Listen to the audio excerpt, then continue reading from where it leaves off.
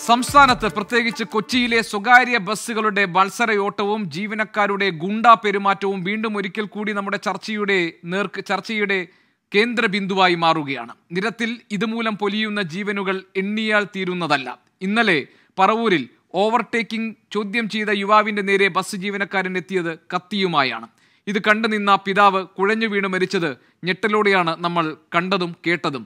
മര്യാദയ്ക്ക് ഓടിക്കണം എന്ന് കോടതി പറഞ്ഞിട്ടും കേൾക്കാത്തവർ, ഓവർടേക്കിംഗ് മാത്രം ഇഷ്ടപ്പെടുന്നവർ, ചെവിക്കുള്ളിലേക്ക് ഹോൺ അടിച്ച് കയറ്റുന്നവർ, ഇവർക്കൊക്കെ പിടിവീഴ്ത്താൻ ഇനി അവരുടെ മേൽ പിടിയിടാൻ ആർക്കാണ് കഴിയുക? മാസാവസാനം ചെക്കിങ്ങിന് നിൽക്കുന്നവർക്ക് പോലും ഇവരെ നിയന്ത്രിക്കാൻ കഴിയാതെ വരുമ്പോൾ പരിഹാരം തേടേണ്ടത് എവിടെയാണ്? ഹൈക്കോടതിയുടെ ഇടപെടൽ ഉണ്ടായിട്ടും എന്തുകൊണ്ടാണ് ഇവരെ നിയന്ത്രിക്കാനുള്ള സംവിധാനങ്ങൾ കാര്യക്ഷമമായി കേരളത്തിൽ പ്രവർത്തിക്കാത്തത്? ഇന്നലെ ജീവൻ നഷ്ടപ്പെട്ട പിതാവിനും അതുമൂലമുണ്ടായ വലിയ നഷ്ടങ്ങൾക്ക് സാക്ഷിയാകേണ്ടി കുടുംബവും കേരളത്തിലെ ഒറ്റപ്പെട്ട സംഭവമായി മാറി നിൽക്കട്ടെ. അതേസമയം തന്നെ കേരളത്തിൽ അങ്ങോളം ഇങ്ങോളം സ്വകാര്യ ബസ്സുകൾ നടത്തുന്ന മത്സരയോട്ടത്തിനെതിരായിട്ടുള്ള പ്രതിഷേധങ്ങൾ രൂപപ്പെടുകയും ചെയ്തു. ന്യൂസ് ഈവനിംഗ് ഇന്ന് ഈ വിഷയം പരിശോധിക്കുകയാണ്. ഓടി തീർക്കുന്നവർ.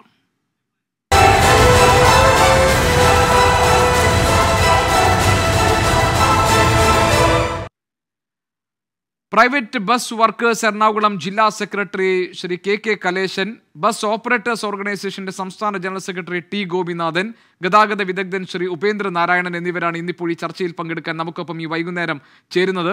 എനിക്ക് ആദ്യം ഇപ്പോൾ private bus workers Ernakulam general secretary Shri K കലേശനോടാണ് ചോദിക്കാനുള്ളത്. താങ്കൾ ഇന്നലെ നടന്ന സംഭവം താങ്കൾ കണ്ടല്ലോ. അതിൽ ഏറ്റവും വിചിത്രമായി തോന്നിയതും ഏറ്റവും ഞെട്ടിക്കുന്നതുമായ സംഭവം, ഒരു തർക്കമുണ്ടാകുന്നു റോഡിൽ, സ്വകാര്യ ബസ്സും അവിടുത്തെ ആ വാഹനത്തിൽ വന്ന കുടുംബവും തമ്മിൽ. അപ്പോൾ ആ തർക്കത്തിൽ ഡ്രൈവർ ഇറങ്ങി വരുന്നത് തന്നെ കത്തിയുമായിട്ടാണ്.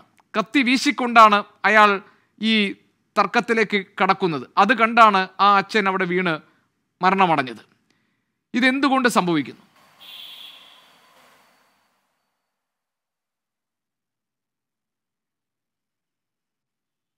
ഇന്നലെ ഉണ്ടായിട്ടുള്ള സംഭവം അതിദാരുണമാണ്. ഒരിക്കലും സംഭവിക്കാൻ പാടില്ലാത്ത കാര്യമാണെന്നാണ് ആദ്യമേ സൂചിപ്പിക്കാനുള്ളത്.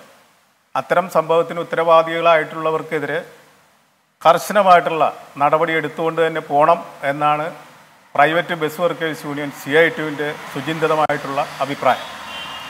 ഇതിനകത്ത് ഇങ്ങനെ ഒരു അപകടം ഉണ്ടാകുന്ന, അല്ലെങ്കിൽ ഇതുപോലുള്ള ഒരു ഗുണ്ടാ സ്റ്റൈലിലേക്ക് മാറുന്നത് എന്തുകൊണ്ടാണ് എന്ന് നമ്മളൊന്ന് പരിശോധിച്ച് പോകേണ്ടതും കൂടി ഉണ്ട്. ഈ സംഭവത്തെ ഒരു കാരണവശാലും ന്യായീകരിക്കുന്നില്ല, അങ്ങനെ കാണുകയും ചെയ്യരുത്. ഉണ്ടാകാൻ പാടില്ലാത്ത സംഭവമാണ് ഉണ്ടായിട്ടുള്ളത്. നമ്മുടെ എറണാകുളം ജില്ലയിൽ മാത്രം ഈ കഴിഞ്ഞ 23/3/2020 നമ്മുടെ ജില്ലക്കകത്തുള്ള വാഹനങ്ങളുടെ എണ്ണം എന്ന് പറയുന്നത് 2,03,701 വാഹനമാണ്. അത് പിന്നിട്ട ഈ കോവിഡിന് ശേഷം വരുമ്പോൾ അത് 2,19,381 വർദ്ധിക്കുന്നു. ഈ അനിയന്ത്രിതമായിട്ടുള്ള ബസ്സുകളുടെ വർധനവ്, ബസ്സുകളുടെ മാത്രമല്ല മറ്റ് മോട്ടോർ വാഹനങ്ങളുടെയും വർധനവ്, ഇത് എന്തുകൊണ്ട് സംഭവിക്കുന്നു എന്നുള്ളതാണ്. കേന്ദ്ര ഗവൺമെൻറ് 1988 കൊണ്ടുവന്ന മോട്ടോർ വെഹിക്കിൾ ആക്ട് പ്രകാരം എൻ്റെ കയ്യിൽ പണമുണ്ടെങ്കിൽ എനിക്ക് ഏത് സ്ഥലത്തും ഏത് തരത്തിലുള്ള വാഹനവും വാങ്ങാൻ കഴിയുന്ന ഒരു സ്ഥിതിവിശേഷം നമ്മുടെ രാജ്യത്ത് സംജാതമായി. നമ്മളൊന്ന് ഇന്ത്യൻ എക്സ്പ്രസ്സിൽ വന്ന ഒരു കണക്കിലേക്ക് നമ്മൾ പോവുകയാണെന്നുണ്ടെങ്കിൽ 1950 4,500 വാഹനങ്ങൾ മാത്രമാണ് നമ്മുടെ രാജ്യത്ത് ഉൽപ്പാദിപ്പിക്കപ്പെട്ടുകൊണ്ടിരുന്നത്. 2019 എത്തുമ്പോൾ 31 കോടിയായി വളർന്നു. ഒന്ന് ആലോചിച്ച് നോക്കിയേ, വാഹനങ്ങളുടെ എണ്ണത്തിലുള്ള അതിഭീമമായിട്ടുള്ള വർധനവാണ്. അല്ല, അതുകൊണ്ട് ഈ വണ്ടി ഓടിക്കാനും വണ്ടിയുടെ പണിക്കുമൊക്കെ ഗുണ്ടകളെ നിർത്തണം എന്നാണോ സ്ഥിതി? എന്താ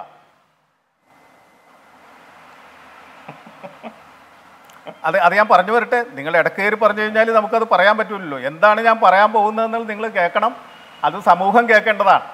അതിന് തിരുത്തൽ വരുത്തേണ്ട ഇടങ്ങളിൽ അതിന് നല്ല ചർച്ച നടത്തി അത് തിരുത്തൽ വരുത്തി നമുക്ക് നല്ലൊരു രീതിയിൽ ഈ കാര്യങ്ങൾ കൈകാര്യം ചെയ്തുകൊണ്ട് പോകണം. അതുകൊണ്ടാണ് ഞാൻ പറഞ്ഞു വന്നത്. നിങ്ങൾ ഇടക്കേറി തടസ്സപ്പെടുത്തിയാൽ ഞാൻ പറഞ്ഞത് ഒന്നും മനസ്സിലാകാത്ത സ്ഥിതി ഉണ്ടാവും.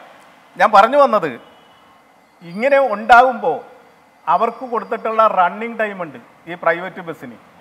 നമ്മൾ നോക്കിയാൽ ഇപ്പോൾ അപകടമുണ്ടായിട്ടുള്ള ഗുരുവായൂർ അതുപോലെ തന്നെ എറണാകുളം 2.5 മണിക്കൂർ കൊണ്ട് ഓടിയെത്തണം. ഇന്നലെ ഈ ബസ് അവിടെ നിന്ന് എടുക്കുന്നത് 5:05-നാണ്. 5:05-ന് എടുത്ത് നമ്മുടെ അപകടം ഉണ്ടാകുന്നത് എത്ര മണിക്കാണെന്ന് നിങ്ങൾക്കറിയാലോ? 7:45. അല്ലെങ്കിൽ നമുക്ക് എല്ലാവർക്കും അറിയാം.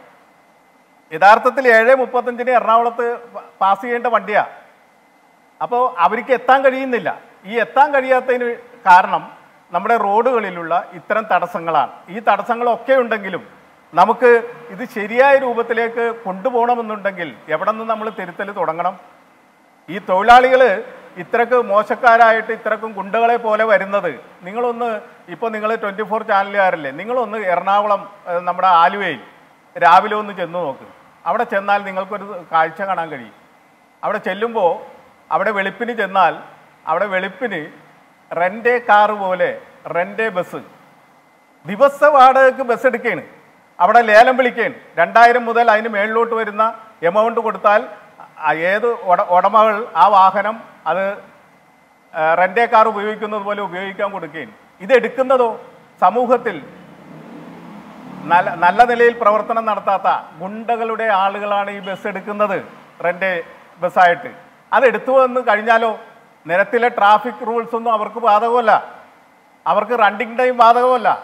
അപ്പോൾ ഇങ്ങനെ വന്ന് അപകടം ഉണ്ടാകുമ്പോൾ നിങ്ങൾ ഓർക്കുന്നുണ്ടാവും, ഒരു 10-12 വർഷം മുമ്പ് 15 വർഷത്തോളമായി നമ്മുടെ എറണാകുളം നഗരത്തിലെ തൊഴിലാളികളെ റെഡ് കില്ലേഴ്സ് എന്നും പറഞ്ഞ് ഒരു ചാർട്ട് നമ്മുടെ മലയാള മനോരമ കൊടുത്തതായിട്ട് നിങ്ങൾക്ക് കാണാൻ കഴിയും. മലയാള മനോരമയും മാതൃഭൂമി അടക്കമുള്ള പത്രങ്ങളെല്ലാം ആ കാലഘട്ടത്തിൽ ബസ് തൊഴിലാളികളെല്ലാം റെഡ് കില്ലേഴ്സാണ്, ചുവന്ന കൊലയാളികളാണ് എന്ന രൂപത്തിലേക്കാണ് വാർത്ത വന്നത്. അതിൻ്റെ പിന്നാമ്പുറം അന്വേഷിച്ച് പോയ കലൂർ ബസ് സ്റ്റാൻഡിലേക്ക് കയറുന്ന അവിടെ ഒരാൾ മരിച്ചപ്പോൾ അതിൻ്റെ അന്വേഷണത്തിലേക്ക് പോയപ്പോൾ ഞാൻ ഈ പറഞ്ഞ കാര്യങ്ങളാണ് അവിടെ തെളിഞ്ഞത്. റെൻ്റേ കാർ എടുത്തുകൊണ്ട് ഗുണ്ടകൾ സർവീസ് നടത്തിയാൽ അതിനെ നിയന്ത്രിക്കേണ്ടത് പോലീസുകാരല്ലേ? പോലീസുകാർ അത്തരത്തിലുള്ള ബസ്സുകൾ വന്നാൽ അത് നിയന്ത്രിക്കാനും അത് കൈകാര്യം ചെയ്യാനും എന്തുകൊണ്ട് മടിക്കണം? ശരി, അപ്പോ ശ്രീ കെ കലേശൻ, താങ്കൾ പറയുന്നത് ഈ റെൻ്റേ ബസ് എന്ന് പറഞ്ഞ സംവിധാനത്തിൽ വരുമ്പോൾ അരയിൽ കത്തിയുമായി എത്തുന്ന ഗുണ്ടകൾ ബസ് എടുത്ത് നിരത്തിലിറങ്ങി ട്രാഫിക് നിയമങ്ങളും പൊതുനിരത്തിലെ പൊതുനിയമങ്ങളും ഒക്കെ ലംഘിച്ച് അത് കാറ്റിൽ പറത്തി അതിനോട് ഒരു ബഹുമാനവും ഇല്ലാതെ വണ്ടി ഓടിച്ചു പോകുന്ന ഒരു പ്രവണത കേരളത്തിലുണ്ട്, കൊച്ചിയിലുണ്ട്. അതാണല്ലോ അല്ലേ പറഞ്ഞത്? അതെ, അത് തന്നെയാണ് ഞാൻ പറഞ്ഞത്. ശരി, ഞാൻ വരാം. ഞാൻ താങ്കളിലേക്ക് അന്വേഷിച്ചാലും നിങ്ങൾക്ക് നേരിട്ട്. ശരി, ഞാൻ വരാം. ശ്രീ ടി ഗോപിനാഥ്, ഇപ്പോൾ ശ്രീ കലേശൻ പറഞ്ഞതിനകത്തൊരു കാര്യം, ബസ്സുകളുടെ ഈ പെരുപ്പം, അതേസമയം തന്നെ ചുരുങ്ങിയ സമയത്തിനകത്ത് ഒരു പോയിന്റിൽ നിന്ന് വേറൊരു പോയിന്റിലേക്ക് ഓടിയെത്താനുള്ള ധൃതി, അതിനൊപ്പം ഇങ്ങനെ ഈ റെൻ്റേ ബസ് എടുത്ത് ഗുണ്ടകൾ വിലസുന്ന ഒരു സാഹചര്യം, ഇതൊക്കെയാണ് ഈ നമ്മുടെ മുന്നിലുള്ള യാഥാർത്ഥ്യം. അത് മനസ്സിലാക്കിക്കൊണ്ട് അതിന് പരിഹാരം ഉണ്ടാക്കുകയാണ് വേണ്ടതെന്ന് അദ്ദേഹം പറഞ്ഞു. അപ്പോൾ ഞാൻ ചോദിക്കുന്നത്, ഈ ബസ് ഓപ്പറേറ്റേഴ്സ് ഓർഗനൈസേഷൻ പോലെയുള്ള സംഘടനകൾക്ക് നിരത്തിലെ നിയമങ്ങൾ പാലിച്ച് ബസ് ഓടിക്കുന്നതിനും മാന്യമായി യാത്രക്കാരോടും മറ്റ് ഈ വാഹനങ്ങൾ ഓടിക്കുന്നവരോടുമൊക്കെ അങ്ങനെ പെരുമാറണമെന്നുമൊക്കെ നിഷ്കർഷിക്കുന്ന, അത് ഉറപ്പുവരുത്തുന്ന ഒരു സംവിധാനം ഉണ്ടോ? അങ്ങനെയൊന്നും ഉണ്ടാകേണ്ടതല്ലേ? നിരത്തിലെ ഈ ബസ്സുകളുടെ മത്സരയോട്ടവും മോശം പെരുമാറ്റവും തെറിവിളിയും പിന്നെ ഈ ഗുണ്ടായുസവും ഒക്കെ ഇതാദ്യത്തെ സംഭവമല്ലല്ലോ. നിങ്ങളുടെ സംഘടനയ്ക്ക് എന്തെങ്കിലും ചെയ്യാൻ കഴിഞ്ഞിട്ടുണ്ടോ? അല്ല, ഞാൻ ആദ്യം ഇന്നലെ ഉണ്ടായ സംഭവത്തിൽ, ദൗർഭാഗ്യകരമായിട്ടുണ്ടായ ആ സംഭവത്തിൽ ഒരു ചെറിയ തിരുത്ത് ഞാൻ നിങ്ങളോട് ഒന്ന് പറയാണ്. ഈ ബസ്, ഈ പറയുന്ന ബസ്, ഞാൻ ഈ ബസ്സിന്റെ ഉടമസ്ഥനുമായിട്ടും അതിലെ ജീവനക്കാരുമായിട്ടും ഞാൻ സംസാരിച്ച ഒരാൾ എന്ന നിലയിൽ ഇന്നലെ ഉണ്ടായ സംഭവം ഞാൻ അതിനെ ന്യായീകരിക്കുകയാണെന്ന് നിങ്ങൾ പറയരുത്.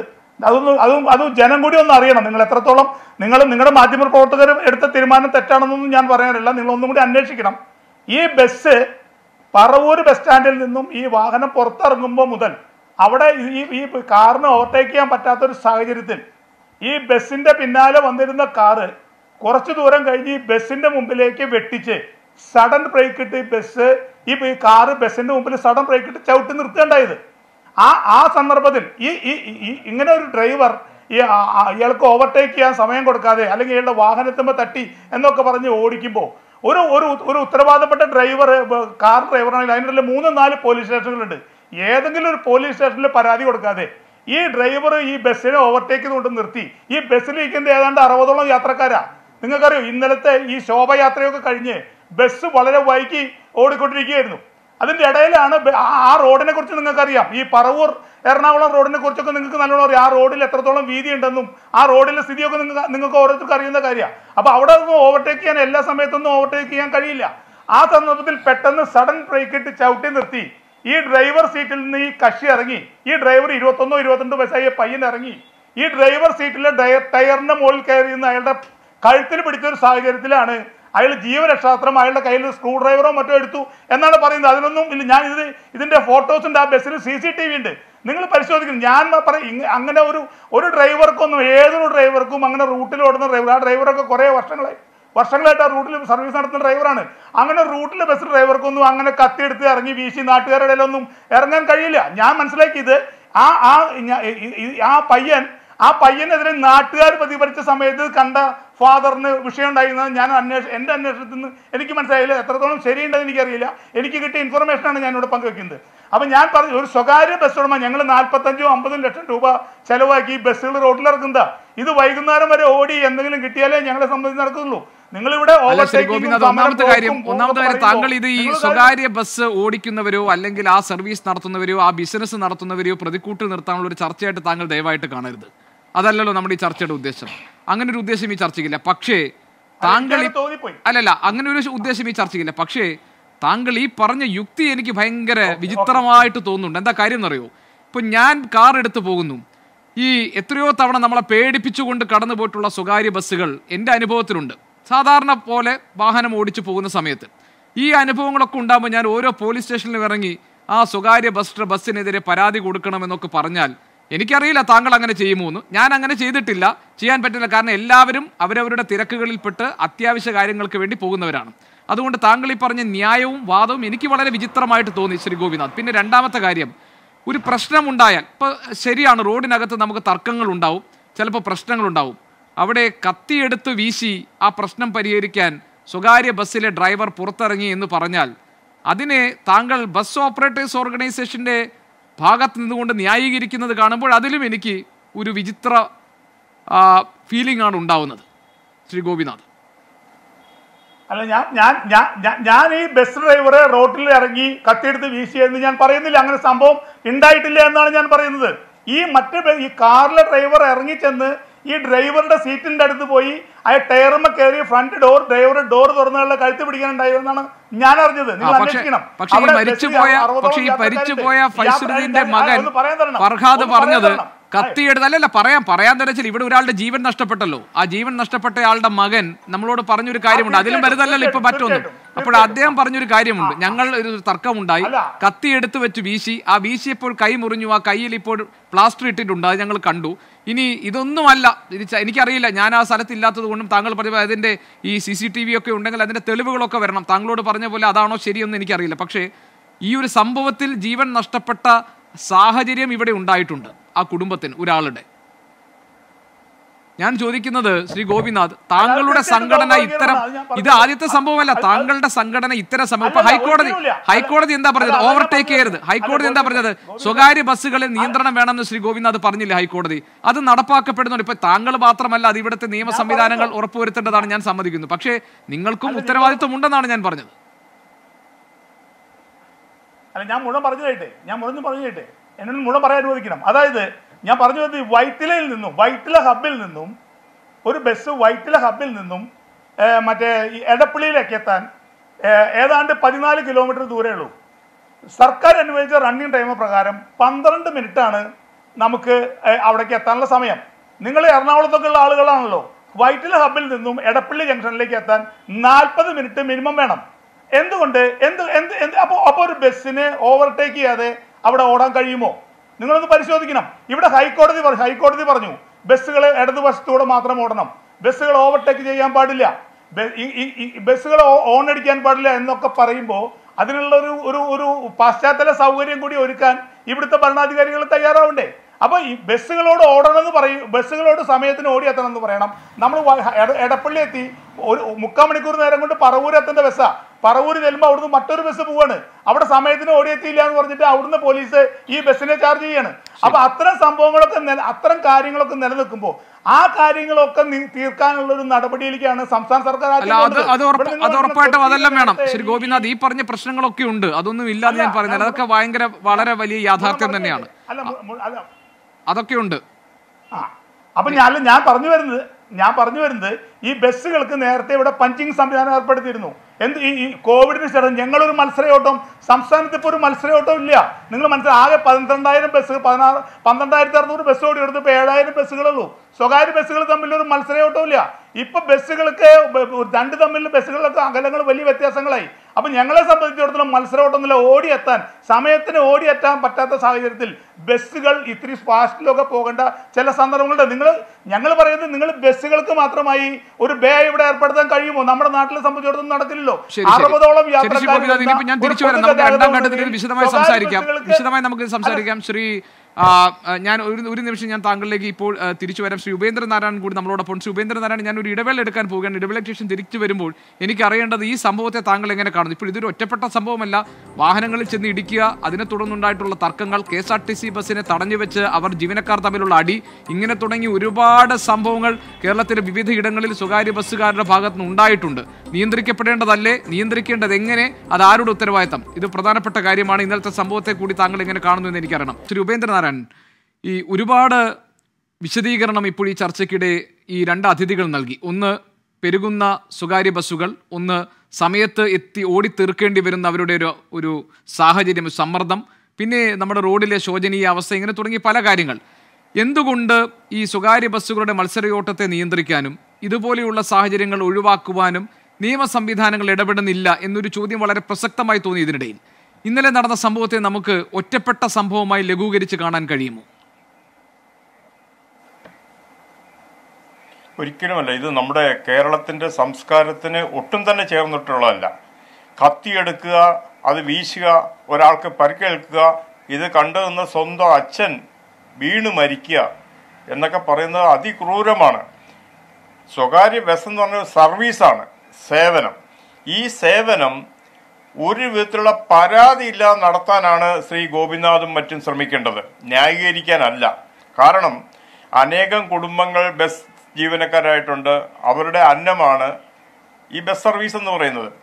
അതേസമയം റോഡിലെ ഗതാഗത കുരുക്കുണ്ടാക്കുന്നത് എല്ലാവരും കൂടി ചേർന്നാണ്. വണ്ടി വാങ്ങരുതെന്ന് നമുക്ക് പറയാൻ പറ്റുമോ?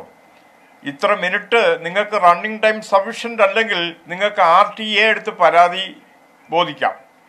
ബോധിപ്പിക്കുമ്പോൾ RTA നിങ്ങളുടെ സമയം കൂടുതലാക്കി കൊടുക്കും. ഇപ്പം ഇന്നലത്തെ ദിവസം അഷ്ടമി രോഹിണി ആയിരുന്നു, അതുമൂലം ശോഭായാത്രകളുണ്ടായിരുന്നു എന്ന് വിചാരിച്ചിട്ട് ഒരു വാഹനത്തെ ഇടിച്ച് അതിൻ്റെ ഡോർ മിറർ തട്ടിക്കളഞ്ഞിട്ട് ഒന്ന് നിർത്താൻ ആവശ്യപ്പെട്ടാൽ നിർത്തുക. എന്തായാലും ഇന്നലെ ലേറ്റാണ്, ഒരു സമാധാനം പറയുക, പോവുക. അതിന് പകരമായിട്ട് കത്തി എടുത്ത് വീശാൻ, ഈ ബസ്സിനകത്ത് കത്തി കൊണ്ട് നടക്കാൻ ആരാണ് നിങ്ങൾക്ക് അധികാരം തന്നേക്കുന്നത്? നിങ്ങൾക്ക് ആരാണ് മറ്റൊരാളെ കുത്താനുള്ള അധികാരം തന്നേക്കുന്നത്? നിങ്ങൾ ബസ് ഡ്രൈവറാണോ? ബാഡ്ജ് ഉള്ള, സർവീസ് ബാഡ്ജ് ഉള്ള ഒരു ഡ്രൈവറാണെങ്കിൽ നിങ്ങൾ മറ്റൊരാളെ ഡ്രൈവിംഗ് സീറ്റിൽ നിന്ന് ഇറങ്ങി വന്നിട്ട് കുത്തുമോ? കുത്തത്തില്ല. ഇതൊക്കെ നമ്മുടെ സംസ്കാരത്തിന് ചേർന്നതല്ല. രണ്ടാമത്തെ കാര്യം, നിലവിലുള്ള നിയമ നടപ്പിലാക്കൽ പഴഞ്ചനാണ്. ശ്രീ ഗോപിക്ക് തിരുവനന്തപുരത്തും കൊച്ചിയിലും ഒക്കെ തന്നെ, കൊച്ചിയിലൊരു ഓഫീസറുടെ പേര് പറയാം, തോമസ് മാത്യു എന്നൊരു ACP ഉണ്ടായിരുന്നു. ഇത്തരം ഡ്രൈവർമാരെ അദ്ദേഹം വോളിബോൾ അടിക്കുന്ന മാതിരി അടിക്കുമായിരുന്നു. അതിനുശേഷം ഒരു അപകടം ഉണ്ടാവില്ല. തോമസ് ഫിലിപ്പ്, ബ്രൂസ്ലി എന്നറിയപ്പെടുന്ന ഒരു ACP ഉണ്ടായിരുന്നു. പുരുഷോത്തമ പിള്ള എന്നൊരു ACP ഉണ്ടായിരുന്നു.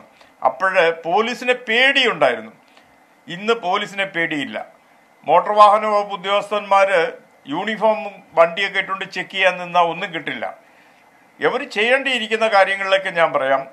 മഫ്റ്റി ഡ്രസ്സിൽ പോലീസോ മോട്ടോർ വാഹന ഉദ്യോഗസ്ഥനോ കയറി മൊബൈൽ ഓൺ ചെയ്ത് റെക്കോർഡ് ചെയ്യണം ഇവരെന്തൊക്കെയാണ് ചെയ്യുന്നത്, ഇവർ പൊതുജനങ്ങളോട് എങ്ങനെയാണ് പെരുമാറുന്നത്, വിദ്യാർത്ഥിനികളോട് എത്ര ക്രൂരമായിട്ടാണ് പെരുമാറുന്നത്, റോഡിൽ ഉപയോഗിക്കുന്ന മറ്റു വാഹനങ്ങൾ ഓടിക്കുന്നവരോട് എങ്ങനെയാണ് പെരുമാറുന്നത്. ഇവരൊരു rash and negligent driving continuous ആയിട്ട് പൊയ്ക്കൊണ്ടിരിക്കുകയാണ്. നിങ്ങൾ പറയുന്ന ന്യായം കൊള്ളാം, റണ്ണിങ് ടൈം ശരിയല്ല എന്നുള്ളത്, ഞാനും അത് മനസ്സിലാക്കാം. പക്ഷെ അതിൻ്റെ അർത്ഥം ജനങ്ങളെ വണ്ടി ഇടിക്കുക അല്ലെങ്കിൽ കടാരെടുത്ത് കുത്തുക എന്നൊക്കെ പറയുന്നത് അതിൻ്റെ ഒരു പരിഹാരമാണോ? നിങ്ങൾക്ക് പറയാനുള്ള വേദി RTA ആണ്. RTA എന്ന് പറയുന്നത് റീജിയണൽ ട്രാൻസ്പോർട്ട് അതോറിറ്റിയിൽ നിങ്ങൾക്ക് പരാതി കൊടുക്കാം. ഞങ്ങൾക്ക് സമയം കൂടുതൽ വേണം. നിങ്ങൾ ആരെങ്കിലും പരാതി കൊടുത്തിട്ടുണ്ടോ? ഇല്ല. അപ്പം നിങ്ങളുടെ ഒരു ഹുങ്ക് എന്ന് പറയുന്നത് ബസ് വലുതാണ്, ഇടിച്ചാൽ ഒന്നും പറ്റില്ല, ഇടിച്ചു കഴിഞ്ഞാൽ ഡ്രൈവർ കടാര എടുക്കും, അല്ലെങ്കിൽ ജാക്കി ഹാമർ എടുക്കും, തല്ലും. ഇതൊക്കെ ദിവസം നമ്മൾ കാണുന്നതാണ്. കൊച്ചിയിലെ മാത്രം ബസ്സുകളുടെ ആക്സിഡൻറ്റ് റേറ്റ് കാണണമെങ്കിൽ നിങ്ങൾ അതിൻ്റെ മുന്നിലെയും പിന്നിലെയും കോർണർ പീസസ് ഒന്ന് നോക്കുക. ആരുടെയൊക്കെ വണ്ടിയുമേ ഇടിച്ച് അവൻ്റെ വേണ്ടി നിങ്ങളുടെ വണ്ടിയുമേ ഇരിക്കുകയാണ്. നിങ്ങളൊരു സർവീസ് എന്നുള്ള നിലയിൽ ട്രാഫിക് നിയമങ്ങൾ പാലിച്ചോടാൻ നിങ്ങൾ ബാധ്യസ്ഥരാണ്. നിങ്ങൾ ജനങ്ങൾക്ക് വെല്ലുവിളിക്കുക. ഇപ്പം ഞങ്ങളുടെയൊക്കെ മക്കൾ സ്കൂളിൽ പോകുന്നുണ്ട്. ആ പെൺകുട്ടികളുടെ എത്ര മോശമായിട്ട് ചീത്ത പറഞ്ഞിട്ടാണ് നിങ്ങൾ അത് ബസ്സിൽ കയറ്റുന്നത്. ഒരു ഗർഭിണിയായ സ്ത്രീ റോഡ് ക്രോസ് ചെയ്യാൻ നിങ്ങൾ നിർത്തി കൊടുക്കുമോ? ഇതൊക്കെ ശ്രീ ഗോപിനാഥും മറ്റ് ബസ് ഓണേഴ്സും ശ്രമിക്കേണ്ടതാണ്. ഇവർക്ക് ട്രെയിനിങ് കൊടുക്കേണ്ടതാണ്. പോലീസിന്റെ ഭാഗത്തുനിന്ന് ഞാൻ ഈ പറയുന്ന മാതിരി വാഹനം സ്റ്റാൻഡിൽ എത്തിയ ഉടൻ തന്നെ ഒരു പരിശോധന നടത്തേണ്ടതാണ്.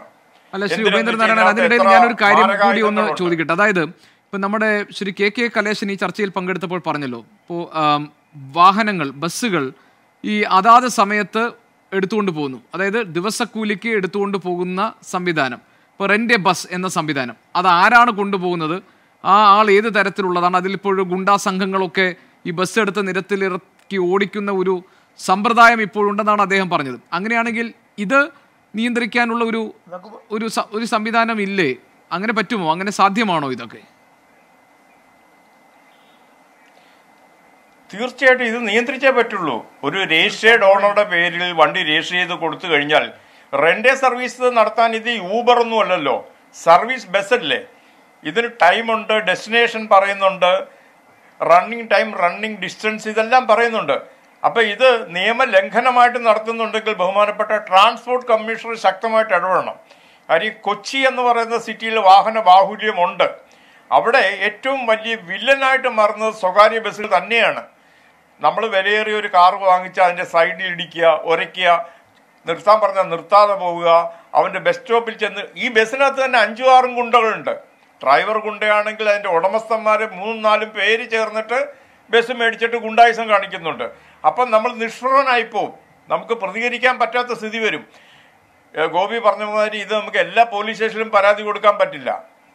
നാട്ടിൽ ബസ്സിനും കാറിനും ബൈക്ക് ഓടിക്കുന്നതിനും ഒക്കെ തുല്യ അവകാശമാണ്. നിങ്ങൾക്കിത് വലിയ ബുദ്ധിമുട്ടാണെങ്കിൽ ഈ പ്രസ്ഥാനം നിർത്തുക, അത്രേ ഉള്ളൂ. ഒരു നിമിഷം ഞാനിതാ വരാം ശ്രീ ഗോപിനാഥ്. അതായത് ഈ ബസ് ഓപ്പറേറ്റേഴ്സ് അസോസിയേഷന് ഈ ബസ് ജീവനക്കാർ ആരൊക്കെയാണ്, ഇതിന്റെ മുതലാളിമാർക്ക്, ഉടമസ്ഥർക്ക് ഈ ആരൊക്കെയാണ് ബസ് ഓടിക്കുന്നത് എന്ന്, അല്ലെങ്കിൽ അവരുടെ വെയർ അബൌട്ട്സ് ഒക്കെ കൃത്യമായി അവരുടെ കയ്യിൽ ഉണ്ടാകില്ലേ? അതോ ഇപ്പോൾ നേരത്തെ ശ്രീ കലേശൻ പറഞ്ഞതുപോലെ ഇത് ആർക്കും വന്ന് രാവിലെ റെന്റിന് എടുത്ത് കൊണ്ടുപോകാവുന്ന ഒരു സംവിധാനം ഉണ്ടോ കൊച്ചിയിലൊക്കെ? ഈ ബഹുമാനപ്പെട്ട ഈ കലേഷ് പറയുന്ന ഈ ആരോപണം, ഞാൻ 32 വർഷമായിട്ട് ബസ് സർവീസ് നടത്തുന്ന ആളാണ്. ഞാൻ ആദ്യമായിട്ട് കേൾക്കുക ഇങ്ങനെ ബസ്സുകളൊക്കെ റെന്റേകാരന് കൊടുക്കുന്നു എന്നൊക്കെ അദ്ദേഹം പറയണത്. എവിടുന്നുള്ള ഇൻഫർമേഷനാണെന്ന് എനിക്ക് മനസ്സിലാവുന്നില്ല. ഒരു ബസ് ഉടമയെ സംബന്ധിച്ചിടത്തോളം അത് ബസ് റോഡിൽ ഇറങ്ങിയാൽ അതുണ്ടാവുന്ന എല്ലാ ഉത്തരവാദിത്തങ്ങളും ഏറ്റെടുക്കേണ്ടത് ആ സ്വകാര്യ ബസ് ഉടമയാണ്. അവന് ബസ്സിൽ പെർമിറ്റ് തരുമ്പോൾ. അപ്പോൾ അത്തരം കാര്യങ്ങളൊന്നും ഒരു ബസ് ഉടമ ചെയ്യുന്നത് ഞാൻ പ്രതീക്ഷിക്കുന്നില്ല. എൻ്റെ ആദ്യത്തെ ഒരു ഇൻഫർമേഷനാണ് ഇത്തരം ഇൻഫർമേഷൻ. പിന്നെ നിങ്ങൾ നേരത്തെ പറഞ്ഞ കാര്യം, നമ്മൾ ഡ്രൈവർമാരുടെ കാര്യത്തിൽ ഞങ്ങൾ ഇവരുടെ ക്രിമിനൽ ബാക്ക്ഗ്രൗണ്ട് പരിശോധിച്ച് ഞങ്ങൾ പലപ്പോഴും ഇവരുടെ ക്രിമിനൽ ബാക്ക്ഗ്രൗണ്ട് പരിശോധിക്കുന്നതിന് വേണ്ടി ഞങ്ങൾ മഹാഭൂരിപക്ഷം ബസ് ഉടമകളും പോലീസ് സ്റ്റേഷനിൽ നിന്ന് വരുന്നുള്ള ഇവരുടെ സർട്ടിഫിക്കറ്റ് പോലും ഇവർക്ക് പേരിൽ ക്രിമിനൽ കേസില്ല സർട്ടിഫിക്കറ്റ് പോലും ഞങ്ങൾ ആവശ്യപ്പെട്ടിട്ടാണ് പലരും കയറ്റുന്നത്. പിന്നെ ഇവിടെ കേരള സർക്കാർ നൽകിയിട്ടുള്ള ലൈസൻസുള്ള ഡ്രൈവർമാരെയും കണ്ടക്ടർമാരെയും മാത്രമാണ് ഞങ്ങൾ ഇവിടെ ജോലിക്ക് നിശ്ചയിക്കുന്നത്. അങ്ങനെ ഗുണ്ടകളെ വിട്ട് റോട്ടിലിറക്കി അടിയുണ്ടാക്കി പൈസ മേടിക്കാനൊന്നും പൈസ ഉണ്ടാക്കി കൊണ്ടുവരാനൊന്നും 50 ലക്ഷം രൂപ മുതലിറക്കി റോട്ടിലിറക്കിയ ബസ് ഉടമ നടത്തുന്നതെന്നൊന്നും പറഞ്ഞാൽ അതൊക്കെ വെറുതെ ഭാവനകളാണ്. ഞങ്ങളൊന്നും അങ്ങനെ ഒരു ബസ് ഉടമയും അങ്ങനെ ചെയ്യുമെന്ന് ഞങ്ങൾ വിശ്വസിക്കുന്നില്ല. ഞങ്ങൾ സ്വകാര്യ ബസ് ഉടമകളെ സംബന്ധിച്ചിടത്തോളം ഇത് വലിയ കുഴപ്പമില്ലാതെ രാവിലെ റോഡിലിറക്കി വൈകുന്നേരം വരെ എന്തെങ്കിലും കൊണ്ടുവരാനുള്ള ഒരു സാഹചര്യം. ഞാനൊരു കാര്യം ചോദിച്ചു ശ്രീ ഗോപിനാഥ്, താങ്കൾ ആത്മാർത്ഥമായി മനസ്സിൽ തട്ടി പറയണം, ഈ സ്വകാര്യ ബസ്സുകളുടെ ഈ ഓട്ടവും അവരുടെ ഇടപെടലുകളും കേരളത്തിൽ വൃത്തിയായിട്ടാണോ നടക്കുന്നത്? താങ്കൾക്ക് ഉണ്ടാവില്ല. അപ്പോൾ നമ്മളിപ്പോൾ നേരത്തെ ശ്രീ ഉപേന്ദ്രനാരായണൻ പറഞ്ഞ കറക്റ്റാണ്. നമ്മുടെ വീട്ടിൽ നിന്നൊക്കെ എത്ര ആളുകൾ ബസ്സിൽ യാത്ര ചെയ്യുന്നു, കുട്ടികൾ, മുതിർന്നവർ, പ്രായമായവരൊക്കെ.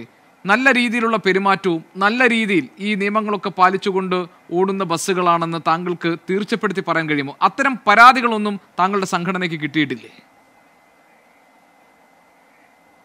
അല്ല, ഞാനൊരു കാര്യം, നിങ്ങളൊരു കാര്യം മനസ്സിലാക്കേണ്ടത്, ഒരു ദിവസം 1000 യാത്രക്കാരാണ് ഒരു ബസ്സിൽ കയറി ഇറങ്ങി പോകുന്നത്. 1000 യാത്രക്കാർ കയറുമ്പോൾ 1000 സ്വഭാവമുള്ള യാത്രക്കാരുടെ ഒരു കണ്ടക്ടർ പെരുമാറേണ്ട സാഹചര്യത്തിൽ ഒറ്റപ്പെട്ട സംഭവങ്ങളൊക്കെ ബസ്സുകളിൽ ഉണ്ടായിരിക്കാം. ഒരിക്കലും ഞാൻ വളരെ ആത്മാർത്ഥമായിട്ട് പറയുന്നു, ഞങ്ങൾ ഒരിക്കലും, ഞങ്ങളുടെ കസ്റ്റമേഴ്സാണ് യാത്രക്കാർ. നിങ്ങളാ കാര്യം മനസ്സിലാക്കണം. പിന്നെ ഒരു കാര്യം, നിങ്ങൾ ഇങ്ങനെ വെറുതെ ബസ്സുകാരെ കുറ്റം പറ്റില്ല, ഒരു കാര്യം മനസ്സിലാക്കണം. ഒരു യാത്രക്കാരൻ പോകുന്ന കാറിനും 60 യാത്രക്കാരൻ പോകുന്ന ബസ്സിനും നിങ്ങൾ റോഡിൽ ഒരേ തരം പ്രിഫറൻസ് പറയാൻ പാടില്ല. നിങ്ങൾ അങ്ങനെ പറയരുത്. ഒരു കാറിന് സൈഡ് കിട്ടിയില്ല എന്ന് പറഞ്ഞാൽ ആ ബസ്സുകാരൻ മോശക്കാരനാണോ? ആ ബസ്സിലേക്ക് യാത്രക്കാർക്കും അവരുടെ സമയത്ത് എത്തിച്ചേരേണ്ടതല്ലേ? കാറ് വരുമ്പോൾ ഇവിടുത്തെ നിങ്ങൾ കൊച്ചിയിലൊക്കെ നിങ്ങൾ കാണണം, നിങ്ങൾ ഒരു ഇന്നോവ കാറിലൊക്കെ 7 പേര് യാത്ര, ഇന്നോവ കാറിൽ ഒരാളെ വെച്ചാണ് റോഡിൽ ഇറക്കുന്നത്. ഇവിടെ നാട്ടിൽ നിയമമുണ്ട്, അവർക്ക് ഇറങ്ങാം, അവർക്ക് ബസ് മേടിക്കാം, അതൊന്നും ഞങ്ങൾ നിഷേധിക്കുന്നില്ല. അപ്പം ഞങ്ങൾ പറയുന്നത്, ഇവിടെ പച്ച വിരിച്ച് നിൽക്കേണ്ടത് ആരുടെ മുമ്പിലാണ്? സ്വകാര്യ ബസ്സുകളുടെ മുമ്പിലല്ലേ യാത്രക്കാർക്ക് സൗകര്യം കൂടുതൽ പ്രാതിനിധ്യം കൊടുക്കേണ്ടത്?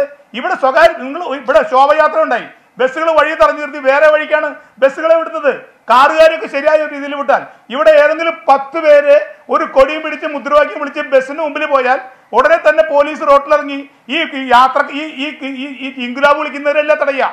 ഈ ബസ്സുകാരെ തടഞ്ഞിട്ട് നിങ്ങൾ ഈ വഴിക്ക് പോകണ്ട, നിങ്ങൾ ആ വഴിക്ക് പോകുക എന്നാണ് പറയുന്നത്. അതുകൊണ്ട് ആദ്യം ഈ സ്വകാര്യ ബസ്സുകൾ ഈ നാട്ടിലെ ജനങ്ങളുടെ ഏറ്റവും ചെലവ് കുറഞ്ഞ ഏറ്റവും പ്രധാനപ്പെട്ട ഒരു യാത്രാ മാധ്യമം എന്ന നിലയിൽ സ്വകാര്യ ബസ്സുകൾക്ക് ഓടാനുള്ള സൗകര്യം ഉണ്ടാക്കി കൊടുക്കണമെന്നാണ് പറയുന്നത്. പിന്നെ ഇവര് ഗുണ്ടകളെന്നും വെച്ചിട്ട് ഞങ്ങൾക്കിത് മുന്നോട്ട് കൊണ്ടുപോകാൻ കഴിയില്ല. ശ്രീ ഉപേന്ദ്രനാരായൺ സാറൊക്കെ എന്താ ഇങ്ങനെ പറയുന്നത് എനിക്ക് മനസ്സിലാവുന്നില്ല. അങ്ങനെ ഗുണ്ടായിസം കാണിച്ച് നടത്താൻ പറ്റിയെന്നാണോ ബസ്? ഒരു കണ്ടക്ടർ ഒരു വിദ്യാർത്ഥിയോട് അപമര്യാദയായിട്ട് പെരുമാറിയാൽ, ഒരു വിദ്യാർത്ഥിനോട് അപമര്യാദയായി പെരുമാറിയാൽ, ആ പെൺകുട്ടി അവിടെ ഇറങ്ങി തന്റെ വീട്ടിൽ ചെന്ന് പറഞ്ഞ് പോലീസ് സ്റ്റേഷനിലേക്ക് വിളിച്ചു പറഞ്ഞാൽ പിറ്റേ ദിവസം ഈ പോലീസുകാരനെ ഈ ബസ്സിനെ പിടിച്ചു നിർത്തുക. നിങ്ങളൊരു കാര്യം മനസ്സിലാക്കേണ്ടത്, ഈ പോലീസുകാരും മോട്ടോർ വാഹന വകുപ്പൊക്കെ ഒരു ബസ്സിനെ തടഞ്ഞു നിർത്തി 2-3 ദിവസം ബസ് പോലീസ് സ്റ്റേഷനിൽ പിടിച്ചു നിർത്തി ആ പോലീസ് ഉദ്യോഗസ്ഥന്റെ വലിയ മിടുക്കാണെന്ന് പറയുന്ന ഒരു നാടാണിത്. ഈ ഏറ്റവും സൗകര്യപ്രദമായിട്ട് ബസ്സുകൾ പോലീസ് സ്റ്റേഷനിൽ പിടിച്ചു നിർത്താൻ പറ്റിയ ഒരു നാടാണ് നമ്മുടെ നാട്. അതുകൊണ്ട് എല്ലാ ബസ്സുകാരും മേലെ കുറ്റം പറഞ്ഞുകൊണ്ട് നിങ്ങൾ ആദ്യം മനസ്സിലാക്കേണ്ടത്, ഇവിടെ സ്വകാര്യ ബസ്സുകളെ സംസ്ഥാന സർക്കാരിന്റെ പരിപൂർണ്ണ നിയന്ത്രണത്തിലും സംസ്ഥാന സർക്കാർ പറയുന്ന യാത്രാ നിരക്ക് ഈടാക്കിക്കൊണ്ടും, ഇവിടെ വിദ്യാർത്ഥികളുടെ യാത്രാ നിരക്ക് ഈ ചർച്ചയിൽ ഞാൻ പറയുന്നില്ല, നിങ്ങൾ പറയാതിരിക്കാൻ കഴിയില്ല. 1 രൂപയ്ക്കാണ് നിങ്ങൾ 10 രൂപ കൊണ്ട് യാത്രക്കാരെ കൊണ്ടുപോകുമ്പോൾ 1 രൂപയ്ക്ക് വിദ്യാർത്ഥികളെ കൊണ്ടുപോകണം. അതാണ് ഈ നാട്ടിലെ സ്ഥിതി. അപ്പൊ ഇത് ലാഭകരമായിട്ട് സർവീസ് രണ്ട് വിഷയമാണെന്ന് ശ്രീ ഗോപിനാഥ് താങ്കൾക്ക് നന്നായിട്ട് അറിയാമല്ലോ. അതായത് ഈ സ്വകാര്യ ബസ്സുകാർ നേരിടുന്ന പ്രശ്നങ്ങളും പ്രതിസന്ധികളൊക്കെ വേറെ നമ്മൾ ഒരുപാട് ചർച്ച ചെയ്തിട്ടുണ്ട്. അതിൽ നിങ്ങളുടെ ന്യായമായ ആവശ്യങ്ങൾ നമ്മൾ പൊതുജനങ്ങൾക്ക് മുന്നിൽ കൊണ്ടുവരികയും ചെയ്തിട്ടുണ്ട്. അല്ലല്ല, ഇതിനോടൊപ്പം ചർച്ച ചെയ്യണ്ടല്ലോ. ഇത് നിരത്തിലെ മര്യാദയും നിരത്തിലെ നിയമവും ഗതാഗത നിയമവും ആ സംവിധാനങ്ങളും പാലിക്കാനുള്ള ഉത്തരവാദിത്തം 1000 അല്ല 10,000 ആളുകളെ കൊണ്ടുപോകുന്ന ബസ്സായാലും നിങ്ങൾക്കും ഒരാളെ ഓടിച്ചു പോകുന്ന എൻ്റെ കാറിനും ഒരേ നിയമമാണ് ഈ കേരളത്തിലുള്ളത്, ഈ രാജ്യത്തുള്ളത്. അത് പാലിക്കാൻ നമ്മൾ 2 പേരും ബാധ്യസ്ഥരാണ്, ഒരു സംശയം അതിനകത്തില്ല.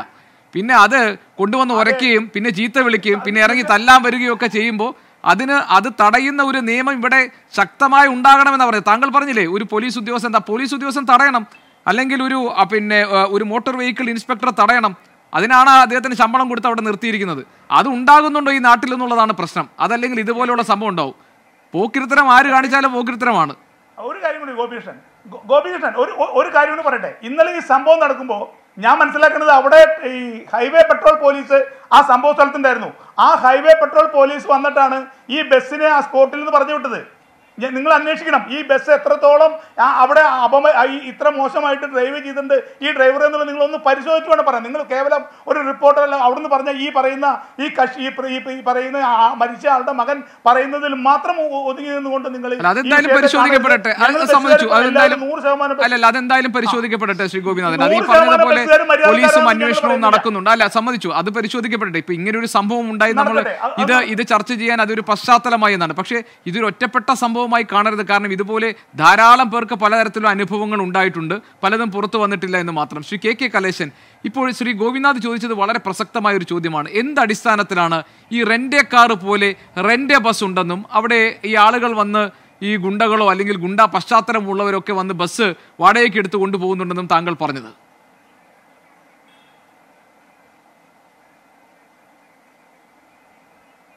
ഞങ്ങളിത് പുതിയതായി ഉന്നയിക്കുന്ന ആക്ഷേപമല്ല.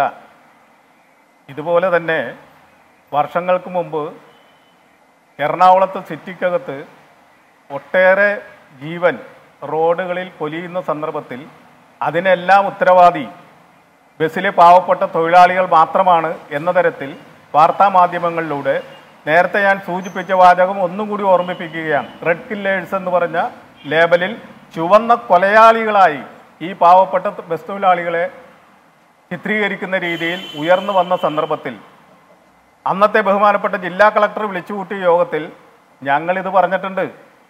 ഞങ്ങളുടെ അന്വേഷണത്തിൽ അടിക്കടി ഉണ്ടാകുന്ന അപകടം, ഒരു ബസ് മറ്റൊരു ബസ്സിനെ ഓവർടേക്ക് ചെയ്യുന്നു സമയനിഷ്ഠ പാലിക്കാതെ, അത് നോക്കുമ്പോഴാണ് എന്തുകൊണ്ടാണ് അങ്ങനെ വന്നത്. ആ ബസ്സിലെ ജീവനക്കാരെ ഞങ്ങൾ പരിശോധിക്കുന്നു. ഞാനിപ്പോഴും പറയുന്നു, ഇപ്പോൾ ഈ സന്ദർഭത്തിൽ എറണാകുളത്തെ ബസ്സിലൊന്ന് പരിശോധനക്ക് വിധേയമാകട്ടെ, എത്ര പേർക്ക് ലൈസൻസ് ഉണ്ടെന്ന് നമുക്ക് കാണാൻ പറ്റും. ഇതിൻ്റെ അരാജകത്വ പ്രവണതയാണ്. ഈ അരാജകത്വ പ്രവണത, ഈ പറയുന്ന ആക്ഷേപം ഞങ്ങൾ നേരത്തെയും ഉന്നയിച്ചിട്ടുണ്ട്, ഇപ്പോഴും ഉന്നയിക്കുന്നു. ഇപ്പോൾ കൊറോണ കാരണം ഇതൊന്നും ആരും ലേലത്തിലെടുക്കാൻ വരാതിരുന്നു. പക്ഷെ ഇപ്പോൾ കൊറോണയിൽ നിന്ന് മുക്തമായി കൊറോണ കാലത്ത് ഉണ്ടായിരുന്ന പഴയ സന്ദർഭത്തിലുണ്ടായിരുന്ന വരുമാനത്തിലേക്ക് ബസ്സുകൾ എത്തിത്തുടങ്ങി. അതിൻ്റെ അടിസ്ഥാനത്തിൽ ബസ്സുകൾ ഓടാൻ തുടങ്ങി, കളക്ഷൻ വർദ്ധിക്കാൻ തുടങ്ങി. നിലവിൽ ബസ്സിലുണ്ടായിരുന്ന തൊഴിലാളികളുടെ എണ്ണം എന്ന് പറയുന്നത് ഈ ഉപേന്ദ്രനാരായണൻ സാറ് പറഞ്ഞത് എന്തിൻ്റെ കണക്കനുസരിച്ചാണെന്ന് എനിക്കറിയില്ല, ആകെ 2 പേരേ ഉള്ളൂ. ഒരു കണ്ടക്ടറും ഉണ്ട്, ഒരു ഡ്രൈവറും ഉണ്ട്. അതല്ലാതെ അതിനകത്ത് വേറെ തൊഴിലാളികളില്ല. ആ തൊഴിലാളികളില്ലാത്തത് ഇതൊരു വ്യവസായമായി കൊണ്ടു നടക്കാൻ കഴിയുന്ന സ്ഥിതിയല്ല ഇന്ന് ഈ ബസ് രംഗം. അങ്ങനെ വ്യവസായ തൊഴിലാളികളായിട്ട് ഇവർക്ക് അംഗീകരിക്കാൻ കഴിയാത്തത് കൊണ്ട് ഞങ്ങളുടെ അന്നത്തെ അന്വേഷണത്തിൽ, ഞാൻ ഇപ്പോഴും പറയുന്നു, അന്നത്തെ അന്വേഷണത്തിൽ നമ്മുടെ ബസ്സിനകത്ത് മുടി നീട്ടി വളർത്തിയവരുണ്ടായിരുന്നു, കടുക്കനിട്ട ആളുകളുണ്ടായി, അണ്ടാക്കിൽ ഹാൻസ് തിരികുന്നവരുണ്ടായി. ഇതെല്ലാം ഞങ്ങൾ കണ്ടെത്തിയിട്ടുള്ളതാണ്. ഇതെല്ലാം ഞങ്ങൾ ചർച്ചയിലൂടെ ഉയർത്തി കൊണ്ടുവന്നിട്ടുള്ളതാണ്. ഇത്തരം ആളുകളാണ് ബസ്സിലെ തൊഴിലാളികൾ എന്ന രൂപത്തിൽ അന്നുണ്ടായിരുന്നത്.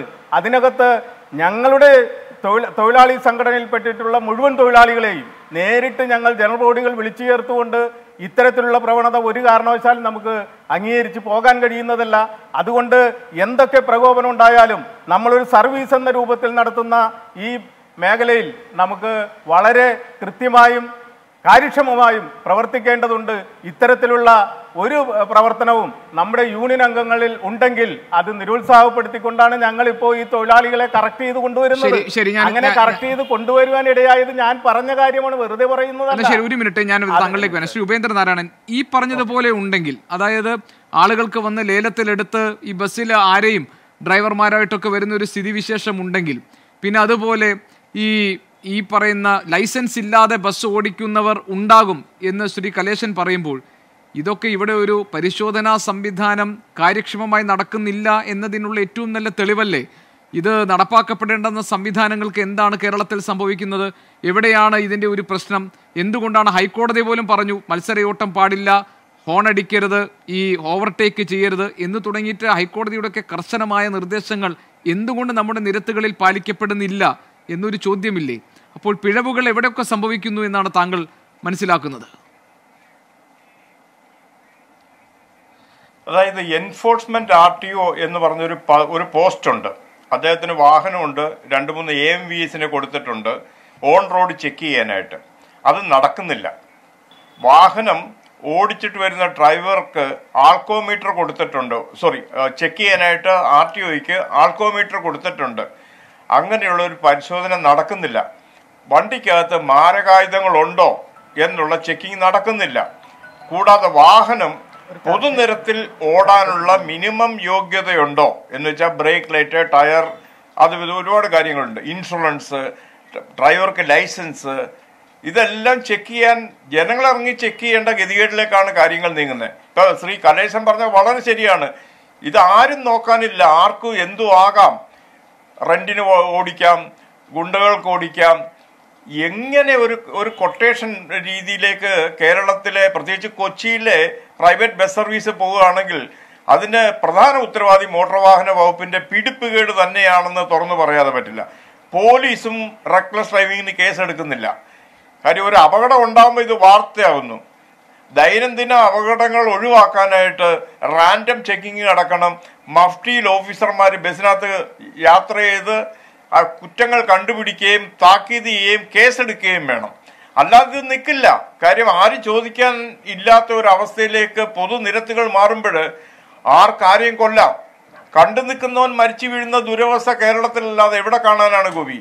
ഇത് അങ്ങേയറ്റം ഗുരുതരമായാണ്. ശ്രീ ഗോപിനാഥ് ആയാലും ശ്രീ കലേശനായാലും സ്വന്തം ബസ് ഡ്രൈവർമാര് സർവീസ് ചെയ്യാൻ യോഗ്യരാണോ എന്ന് മനസ്സിലാക്കി കൊണ്ടുവേണം അവർക്ക് ബസ് കൊടുക്കാൻ. കാര്യം ഇത് നമ്മുടെ രാജ്യത്തിനും നമ്മുടെ സംസ്ഥാനത്തിനും ഒരു വലിയ ചീത്തപ്പേരാണ്. നമുക്കത് മുന്നോട്ട് കൊണ്ടുപോകാൻ പറ്റില്ല. നമുക്ക് നമ്മുടെ സഹോദരങ്ങളാണ് റോഡിൽ പോകുന്നത്, നമ്മുടെ കുട്ടികളാണ് സ്കൂളിൽ പോണത് എന്നുള്ളൊരു ബോധം വേണ്ടേ? ആ ഒരു ഉത്തരവാദിത്തം വേണ്ടേ? ഉദ്യോഗസ്ഥന്മാരുടെ പിഴവ് ഇതിനകത്ത് വളരെ വലുതാണെന്നുള്ളതാണ് ഇതൊക്കെ കാണിക്കുന്നത്.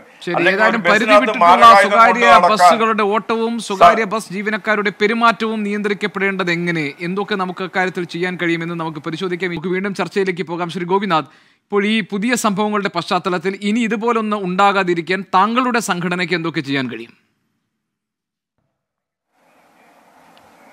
ഞങ്ങൾ ഇക്കാര്യത്തിൽ ഈ സ്വകാര്യ ബസ് ഉടമകൾക്ക് കാരണം ഇത് നിലനിൽക്കുക എന്നുള്ളത് ഞങ്ങളുടെയും കൂടി ആവശ്യമാണ്. ഇത് ഞങ്ങളുടെ ഒരു ജീവിതമാർഗം കൂടിയാണ്. ഞങ്ങൾ വളരെ വർഷങ്ങളായിട്ട് ജീവിച്ചു പോകുന്ന ഒരു മേഖല കൂടിയാണ്. അത് നിലനിർത്തുന്നതിന് ആവശ്യമായി ഇതിൻ്റെ തൊഴിലാളികൾക്ക് ആവശ്യമായിട്ടുള്ള നിർദ്ദേശങ്ങൾ കൊടുക്കാൻ ഞങ്ങൾ വളരെ മുന്നോട്ട് വരും. എന്ന് മാത്രമല്ല, ഇപ്പോൾ സ്വകാര്യ ബസ്സുകളുടെ മത്സര ഓട്ടം ഒഴിവാക്കാൻ ബഹുമാനപ്പെട്ട ഗതാഗത മന്ത്രി ട്രാൻസ്പോർട്ട് കമ്മീഷണർ എറണാകുളത്തേക്ക് അയച്ചു എന്ന് കേട്ടു. ഞാൻ ഒരു കാര്യം വളരെ വിഷമത്തോടെ പറയട്ടെ, ഈ മത്സര ഓട്ടം എന്നൊരു സംഭവം ഇപ്പോൾ സ്വകാര്യ ബസ് ഉടമകൾക്ക് ഇല്ല എന്ന് ഈ സന്ദർഭത്തിൽ പറയട്ടെ. നിങ്ങൾ ദയവ് ചെയ്ത് മാധ്യമങ്ങൾ ഈ വാക്കുകൾ ഒഴിവാക്കണം. ഇപ്പം ഞങ്ങൾ ആകെ വല്ല മത്സരം ഉണ്ടെങ്കിൽ തന്നെ അത് ഈ KSRTC ഒരു തരത്തിലുള്ള സമയനിഷ്ഠയില്ലാതെ തോന്നിയ മാതിരി അവർക്ക് ഡീസൽ കിട്ടുന്ന സമയത്തോ അവർക്ക് ബസ് ഡെപ്പോന്ന് കൊടുക്കുന്ന സമയത്തോ സ്വകാര്യ ബസ്സുകൾ ഓടുന്ന റൂട്ടിലൂടെ ഓടി ഒന്ന് വിദ്യാർത്ഥികളെയൊക്കെ സ്വകാര്യ ബസ്സുകൾ മാത്രം കയറ്റി KSRTC ഒക്കെ നല്ല യാത്രക്കാരെ കയറ്റി പോകുന്ന ഒരു സാഹചര്യത്തിൽ ചിലപ്പോൾ KSRTCയുടെ ഒപ്പം ചിലപ്പോൾ നമുക്ക് ഓടേണ്ടി വന്നിട്ടുന്നതിൽ കവിഞ്ഞ് സ്വകാര്യ ബസ്സുകൾ തമ്മിലുള്ള മത്സരയോട്ടം ഇപ്പം ഇല്ല. എന്തായാലും ഈ ബഹുമാനപ്പെട്ട ഗതാഗത വകുപ്പ് മന്ത്രി പറഞ്ഞയച്ചിട്ടുള്ള ട്രാൻസ്പോർട്ട് കമ്മീഷണർ വന്ന് ഈ കാര്യത്തിൽ ഒരു പഠനം നടത്തട്ടെ. ബസ്സുകൾക്ക് എന്തുകൊണ്ട് ഇത് മത്സരം ഉണ്ടാക്കും? നേരത്തെ ഇവിടെ ഉപേന്ദ്രനാഥ് സാർ സൂചിപ്പിച്ച മാതിരി ഇതിന് മഫ്റ്റിയിൽ റാൻഡം ചെക്കിംഗ് നടത്തട്ടെ. അതുപോലെ തന്നെ നേരത്തെയൊക്കെ ഇവിടെ കല്ലൂർ ബസ് സ്റ്റാൻഡിലൊക്കെ പഞ്ചിങ് ഏർപ്പെടുത്തിയിരുന്നു. അത്തരം ബസ്സുകൾക്ക് പഞ്ചിങ് സംവിധാനം ഏർപ്പെടുത്തട്ടെ. അത്തരത്തിൽ മോട്ടോർ വാഹന വകുപ്പും പോലീസും സ്വകാര്യ ബസ്സുകളുടെ ഓട്ടത്തിന് ആവശ്യമായിട്ടുള്ള നിയന്ത്രണങ്ങൾ ഏർപ്പെടുത്തുന്നതോടൊപ്പം തന്നെ സ്വകാര്യ ബസ്സുകൾക്ക് അവർ 60ഓളം യാത്രക്കാരെ കയറ്റി പോകുന്ന പൊതുഗതാഗത സംവിധാനം എന്ന നിലയിൽ നമ്മുടെ നാട്ടിലെ വിദ്യാർത്ഥികൾക്കും ജനങ്ങൾക്കും ഒഴിച്ചുവിടാനാവാത്തൊരു യാത്രാ സംവിധാനം എന്ന നിലയിൽ ഇതിന് ഓടാവുന്ന ഒരു സാഹചര്യം ഉണ്ടാക്കി കൊടുക്കാനുള്ള ഒരു നടപടികളും കൂടി അദ്ദേഹത്തിൻ്റെ ഭാഗത്തുണ്ടാവണം. ഞങ്ങൾ അദ്ദേഹത്തിന് ഞങ്ങൾ ഗവൺമെൻറ് മന്ത്രിയെ കണ്ടും ട്രാൻസ്പോർട്ട് കമ്മീഷണറെ കണ്ടും ഈ കാര്യത്തിൽ ഒരു നടപടി സ്വീകരിക്കണം ഞങ്ങൾ ആവശ്യപ്പെടുകയാണ്. ഒരിക്കലും ഒരു മത്സരയോട്ടം അനാവശ്യമായിട്ട് ഓടാനുള്ള ഇത് ഉണ്ടാക്കരുത് മാത്രമാണ് ഞങ്ങളുടെ മനസ്സിലുള്ള താല്പര്യം.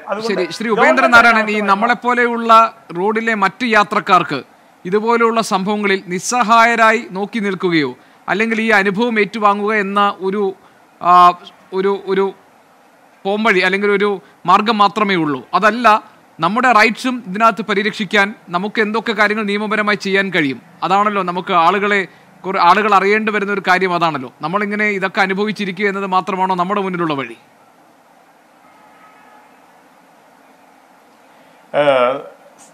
ശ്രീ ഗോപിനാഥ് പറയുന്നത് 20 കൊല്ലങ്ങൾക്ക് മുമ്പേ അദ്ദേഹം ആവശ്യപ്പെടുന്ന ഒരു കാര്യമാണ്. റണ്ണിങ് ടൈം ഇൻസഫിഷ്യൻ്റ് ആണ്. അതായത് സുരക്ഷിതമായി മോട്ടോർ വാഹന നിയമപ്രകാരമുള്ള ലീഗൽ സ്പീഡ് ലിമിറ്റ് വെച്ചിട്ട് ഒരു പോയിന്റിൽ നിന്ന് മറ്റൊരു പോയിന്റിലേക്ക് ഓടിയെത്താനുള്ള സമയം പ്രൈവറ്റ് ബസ്സുകൾക്ക് ഇല്ല. അപ്പോൾ ഓവർ സ്പീഡ് ചെയ്യേണ്ടതായിട്ട് വരും, റെക്ലെസ് ഡ്രൈവിങ് ചെയ്യേണ്ടതായിട്ട് വരും. അപ്പോൾ അൺസർട്ടനിറ്റി ഉള്ള ഒരു ഡ്രൈവർ അഗ്രസീവ് ആവും. ഇതൊക്കെയാണ് ഇതിനകത്തെ പ്രശ്നങ്ങൾ. സർക്കാർ ഇത് നടപടിയെടുക്കേണ്ടത് ഇവരുടെ റണ്ണിങ് ടൈം മിനിമം ഒരു 15% എങ്കിലും കൂട്ടിക്കൊടുക്കണം. എങ്കിൽ മാത്രമേ വാഹന ബാഹുല്യവും റോഡിൻ്റെ ശോചനീയ അവസ്ഥയൊക്കെ കണക്കാക്കി അവർക്ക് സുരക്ഷിതമായി ഓടാൻ പറ്റൂ. അപ്പോൾ ഈ പറവൂര കേസ് തന്നെ ഒരു സ്വകാര്യ ബസ് മറ്റു ചെറിയൊരു കാറിനെ ഓവർടേക്ക് ചെയ്ത് മിറർ പൊട്ടി അന്യോന്യം വഴക്കായി. അങ്ങേര് ആ ഡ്രൈവർ കത്തിയെടുക്കാൻ തന്നെ കാര്യം അദ്ദേഹത്തിന് സമയത്തിന് ഓടിയെത്താൻ പറ്റില്ല എന്നുള്ളതുകൊണ്ടാണ്. അത് എറണാകുളം RTA ഉത്തരവാദിത്തമാണ് ഇതിൻ്റെ സമയം കുറെ കൂടി ഇൻക്രീസ് ചെയ്ത് കൊടുത്തു കഴിഞ്ഞാൽ സുരക്ഷിതമായിട്ട് ഓടാൻ പറ്റും. ശ്രീ ഗോപിയൊക്കെ അതിനുവേണ്ടി 10-20 കൊല്ലമായിട്ട് ഫൈറ്റ് ചെയ്യുകയാണ്. രണ്ടാമത്തെ കാര്യം, നമ്മുടെ STA സ്റ്റേറ്റ് ട്രാൻസ്പോർട്ട് അതോറിറ്റിയും മറ്റും KSRTCക്ക് പോലും റണ്ണിങ് ടൈം അല്പം കൂട്ടിക്കൊടുക്കണം. കാര്യം നമ്മുടെ റോഡിലെ വാഹനങ്ങളുടെ എണ്ണം, വാഹന ബാഹുല്യം, പെഡസ്ട്രിയൻസിൻ്റെ എണ്ണം, സിഗ്നൽസിൻ്റെ എണ്ണം കൂടിയിട്ടുണ്ട്. ഇതെല്ലാം കൺസിഡർ ചെയ്തിട്ട് വേണം ഒരു ടൈമിംഗ് കൊടുക്കാൻ. ഇപ്പോൾ RTO ഓഫീസിൽ ഇരുന്നുകൊണ്ട് RTO കൊടുക്കുന്ന ടൈം അല്ല, ആക്ച്വലി ഒരു ബസ്സിൽ യാത്ര ചെയ്ത് ആ ബസ് ഡ്രൈവറുടെ ബുദ്ധിമുട്ട് എന്താണ്, എത്ര സമയം കൊണ്ട് അദ്ദേഹത്തിന് ഓടിയെത്താൻ പറ്റും, ഇങ്ങനെ പ്രാക്ടിക്കലായിട്ടുള്ള സൊല്യൂഷൻസ് ആണ് വേണ്ടത്. കൂടാതെ ഈ അധികാരികൾ മഫ്റ്റിയിൽ ശ്രീ ഗോപി പറഞ്ഞ മാതിരി വണ്ടിക്കകത്തിരിക്കണം, ആൽക്കോമീറ്റർ കയ്യിലുണ്ടാകണം, ആ ഡ്രൈവറോ കണ്ടക്ടറോ മദ്യപിച്ചിട്ടുണ്ടെങ്കിൽ കൈയോടെ പിടിക്കണം. അങ്ങനെ ഒരു പേടി ഉദ്യോഗസ്ഥന്മാർക്ക് എതിരായിട്ടുണ്ടാകണം. ഞാൻ ഒരു കാര്യം ഞാൻ ആവർത്തിച്ച് ചോദിച്ചോട്ടെ, അതായത് നമ്മൾ ഈ മറ്റു യാത്രക്കാരുണ്ടല്ലോ, അതായത് റോഡിലെ നിരത്തിലെ മറ്റു യാത്രക്കാർ, സ്കൂട്ടർ ആയാലും കാർ ആയാലും ഒക്കെ, നമ്മൾ ഈ ഇങ്ങനെയുള്ള അനുഭവം ഉണ്ടാകുമ്പോൾ നമുക്ക് എന്തൊക്കെ ചെയ്യാൻ കഴിയും? പോലീസ് സ്റ്റേഷനിൽ പരാതി കൊടുക്കുന്നത് മാത്രമാണോ നമുക്ക് ചെയ്യാനുള്ള കാര്യം? അല്ല, ഇന്നലെ ചെയ്തതിന്റെ ദുരവസ്ഥ കണ്ടില്ലേ? സ്വന്തം പിതാവ് മരിച്ചുപോയി, സ്വന്തം വണ്ടിയുമേ ഇടിച്ചത് നിർത്താൻ ആവശ്യപ്പെട്ടിട്ട് ബസ് ഡ്രൈവർ നിർത്തിയില്ല. നമുക്ക് ചെയ്യാൻ പറ്റുന്നത്, നമുക്ക് ആ മൊബൈൽ ഫോൺ എല്ലാവരുടെയിലും ഉണ്ടാവും, മൊബൈലിൽ എടുത്തിട്ട് വീഡിയോ എടുക്കുക, അത് RTO ഓഫീസിലും പോലീസ് സ്റ്റേഷനിലും കൊടുക്കുക. കർശന നടപടിക്കായിട്ട് നമ്മൾ കോടതിയെ വരെ സമീപിക്കാവുന്നതാണ്. ശരി, ശ്രീ ഉപേന്ദ്രനാഥൻ, വളരെയധികം നന്ദി. ഈ ചർച്ചയിൽ പങ്കെടുത്ത എല്ലാ അതിഥികൾക്കും നന്ദി. സ്വകാര്യ ബസ്സുകളുടെ ഓട്ടവും മോശം പെരുമാറ്റവും ഏത് തരത്തിൽ നിയന്ത്രിക്കപ്പെടണം എന്ന കാര്യത്തിന് ഒരൊറ്റ മറുപടിയേ ഉള്ളൂ: നിയമം കൃത്യമായി പാലിക്കപ്പെടുന്നുണ്ടോ എന്ന് ഉറപ്പുവരുത്താനുള്ള സംവിധാനങ്ങൾ കാര്യക്ഷമമായി ഉണർന്ന് പ്രവർത്തിക്കുക. അതല്ലെങ്കിൽ പൊതുജനം ഈ വിഷയം കൈകാര്യം ചെയ്യേണ്ട സ്ഥിതിയിലേക്ക് എത്തും. പ്രത്യേകിച്ചും കോടതിയുടെ നിർദ്ദേശങ്ങൾ പോലും കാറ്റിൽ പറത്തുന്ന ഈ സാഹചര്യത്തിൽ. ഈ ചർച്ചയിൽ പങ്കെടുത്ത അതിഥികൾക്ക് നന്ദി. ന്യൂസ് ഈവനിംഗ് ഇവിടെ പൂർത്തിയാകുന്ന മറ്റൊരു വിഷയമായി നാളെ നമുക്ക് ഇതേ സമയം കാണാം.